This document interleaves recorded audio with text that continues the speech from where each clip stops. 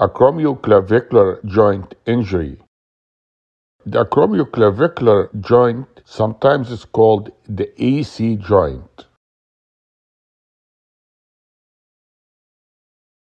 So let's understand the anatomy.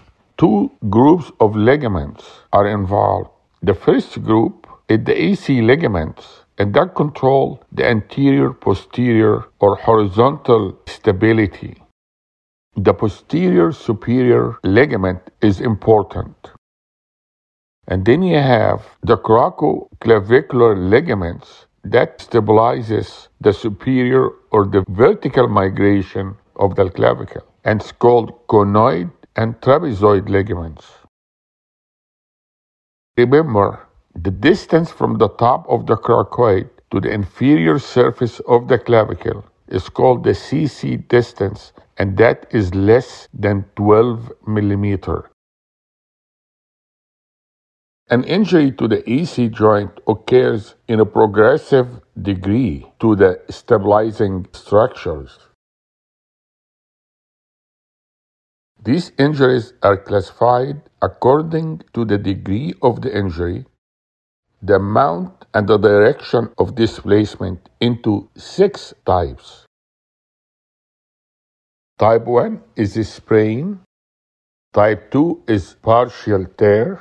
The acromioclavicular ligament is intact.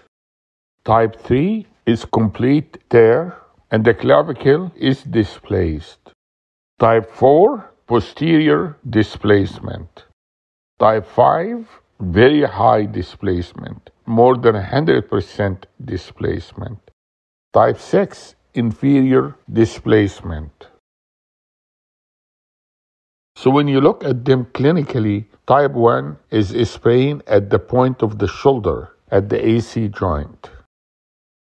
Type 2 is partial displacement because the acromioclavicular ligament is intact, so the clavicle is not displaced a lot, superiorly or vertically. Type 3, the AC and the CC ligaments are ruptured with superior displacement of the clavicle up to 100% of the width. Type 4, the clavicle is displaced posteriorly, and you probably will need to get an axillary view to check that. Type 5, greater than 100% displacement, you will see that very obvious clinically, and the deformity is not reducible. Type 6, inferior displacement of the clavicle. The clavicle lies under the acromion and the coracoid. Injuries to the AC joint sometimes are apparent, and the patient will point to the area of the pain, and the patient may have deformity. You will get an X-ray, but sometimes the displacement is difficult to assess on plain X-ray. Zenka view may be helpful. The beam is directed with cephalad angle of 10 degrees and use 50% penetration. How do you treat these injuries? The treatment is usually without surgery. Some cases may need surgery. Some people believe from type 1 to type 3, the treatment usually non-operative. You will give the patient a sling for 1 week, then range of motion. And the patient will have a residual bump, but there will be no correlation between reduction and functional range of motion, strength, or pain. Some people believe that reduction and fixation of type 3 by surgery may carry a risk. You will replace the bump with a scar, and the clinical outcome is the same. If you want to use hardware like hook plate, the patient may need another surgery to remove the hardware, and patient may develop arthritis of the AC joint after surgery. So some people believe that if the deformity is less than 2 centimeters, the patient can be treated conservatively. And if the deformity is more than 2 centimeters, traditionally, this patient were defined as surgical candidate. Recent studies are disputing that. They say there is no clinical difference in the functional outcome, although these patients treated conservatively are worse in cosmesis, but they have an earlier return to work. So surgery will have a higher rate of complication. Even with type 4, 5, and 6, recent data may support non-operative treatment. The patient will have residual prominence and the pain can last for about 6 months, but will improve. There is no correlation between reduction of the AC joint and the pain, the strength, or the motion. In general, there is no difference in the outcome between immediate surgery and delayed surgery after 6 weeks of non-operative treatment. So you can try conservative treatment first. So when do you do the surgery on the AC joint?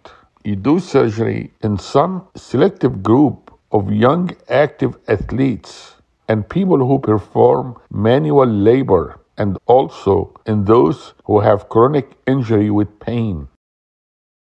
So how do you do the surgery? There is really no uniformity. So you work on the CC fixation or the AC fixation. You can do the surgery by stabilizing the CC interval. So you use suture anchor buttons placed in the coracoid or sutures passed around the coracoid. Then you may want to do Weaver-Dunn procedure.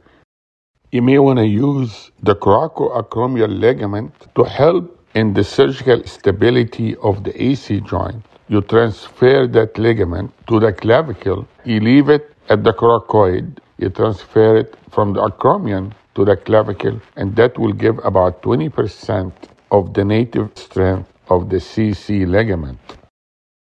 If you work on the CC fixation alone, you may translate the clavicle anteriorly due to lack of competent AC ligament.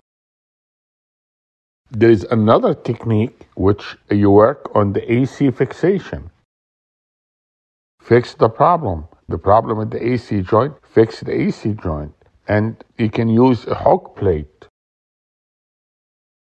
Hook plate got several problems. Number one, not all hospitals have hook plate. You got to order that. The second one is the hook plate may need augmentation of the ligaments. The third one is the hook plate needs to be removed later on. And the hook plate is not without complication. How about chronic cases? You will need to do some tendon reconstruction. So the augmentation is usually with the tendon graft from the clavicle to the coracoid. And it doesn't matter which procedure that's done, loss of reduction can occur, and it usually does not affect the result of the treatment. So in chronic symptomatic dislocation, use augmented tendon graft.